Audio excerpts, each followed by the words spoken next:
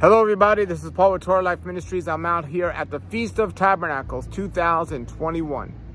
And it's dinner time right now, and everyone's, well, it's not dinner time for them because everyone's eating much later here. I've come out here and I've been to other tabernacles for a good amount of years, and I've spoke about health and nutrition and the things that are gonna uplift our bodies. I've explained to people that coffee is not good for them. I've explained to people that just because something is biblically kosher, it might not be healthy for their bodies. I've explained to the people that if they don't lose weight and stop eating late at night, they're going to suffer more and more as they get older and older. Their bodies are going to wear down and wear out. And I would pray and hope that more people would get it. But even the people I see that already that they say they already got it, they figured it out, they understand. You know, I see what they're eating, and I see how they're joking around when they're eating, and I see they're not taking it serious. And this is a serious issue, folks. This is a very serious issue. This year, I probably got better control of my food and just a bit clearer understanding about nutrition more than ever before. But it seems like the more people I speak about it, the less ears are listening. And I know there's some of you out there that get it. But, you know, the fact is we're not getting younger. We're not getting younger. And you might agree or disagree with what I say is the ideal amount of food or the best food for our bodies or not. But the reality is, if you're sick, if you're suffering from a disease, if you know you could do better and you're not doing better, what's holding you back? And I'm now believing it's not knowledge that's holding people back. It's the enemy. It's the devil that's holding people back from eating healthy because he doesn't want people to thrive. And people are suffering, and it's not difficult to figure this out. It's not difficult to know that an apple is better than an apple pie or a carrot is better than carrot cake. But people, they don't seem to care. And I think the enemy's having his way with people, making them think certain things are okay when they're really not. So I want to make this video as a reminder to you that your health is really serious and your diet should just be as serious. And you can make wonderful, delicious things I have on my website and so on.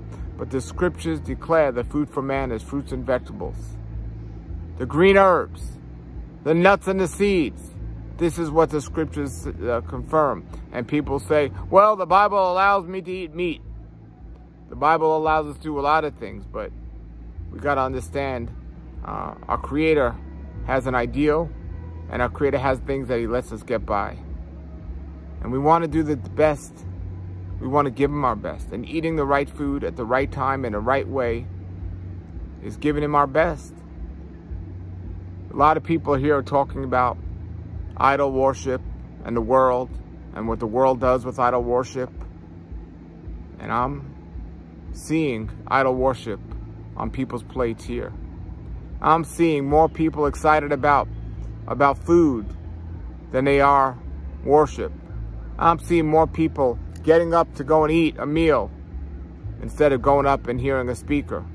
I'm seeing more people here staying in bed because they can't make it to prayer time, but they'll get up early for some breakfast.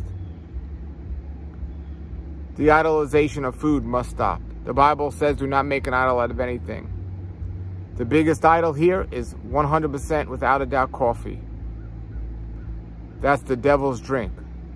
You need to give that up, folks. I don't care what you've seen, what you've heard, it's not good for you. And a lot of the people here, wonderful people, but they're deceived. I did a talk here a couple of years ago, and I told people how bad coffee was. And people aren't getting it. People aren't getting it. And it's disheartening in a way because people like to make jokes about it. And they like to make jokes saying, oh, you know, it's okay and all this stuff. Or then people like say, well, I'm only doing it in moderation. Then other people like say, well, I gave it up, but then I went back. Not only is it an addictive drug, it's the greatest idol in many people's lives. On top of that, their stomach and the food they put in their bodies. I'm not here to bring people down. I'm here to tell people the truth, so hopefully they'll get it. We all need to learn. We all need to grow. But when it says in the word, my people destroyed for lack of knowledge, we have worldly knowledge. We know what food is good for us and what food is not good for us. The problem is, when it says my people destroyed for lack of knowledge, what they're talking about is my people are destroyed for lack of knowledge of Yahweh's word, of his Torah, of who he is. And just like we have to keep that temple clean, we have to keep our bodies clean, because the bodies are our temple. The body is our tabernacle. And whether it's coffee or whatever else that's on that plate that you're making an idol of, I want to remind you of the words of Job when he says in the scriptures, I have esteemed his words more than my necessary food.